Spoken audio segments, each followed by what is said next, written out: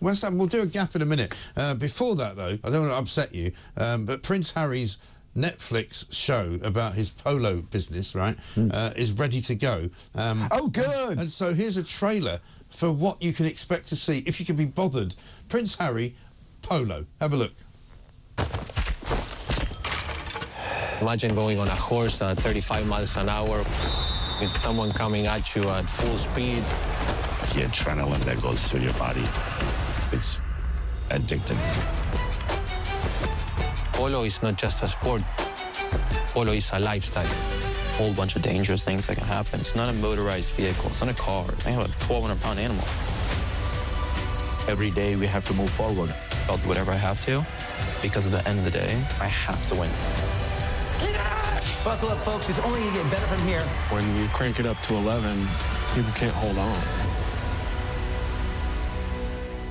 It doesn't matter how big you put the words polo, it's boring as hell. Nobody cares. And one of the problems, apparently, that the Netflix have had is that it's not about Prince Harry. I see that it's executive produced by Prince Harry and Meghan, which is, she won't like that. She would prefer Meghan and Harry. Apparently, one of the reasons Netflix don't like it is that it's all about this guy, Nacho, some Argentinian bloke, who's a mate of Prince Harry's. There's hardly anything about Prince Harry in it.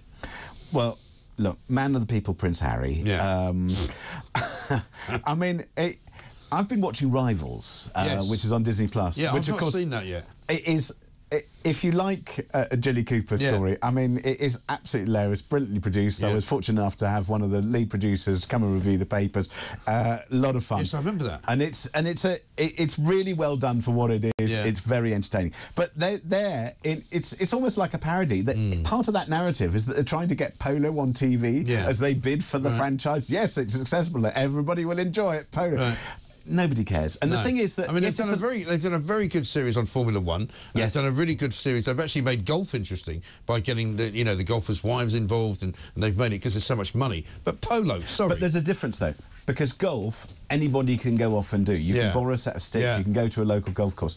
Polo, I'm sure the lifestyle is addictive, but you've got to have an awful lot of money to do it, which means that for most people it's not accessible. No. And I'm not interested in watching other people with a lot of money going off and doing something that I either can't do, don't want to do, not interested in. They might as well do yachting, mightn't they? Let's go. I mean, even yachting's more accessible than that. No, but America's Cup sort of style stuff, people don't really identify with it, do they? No.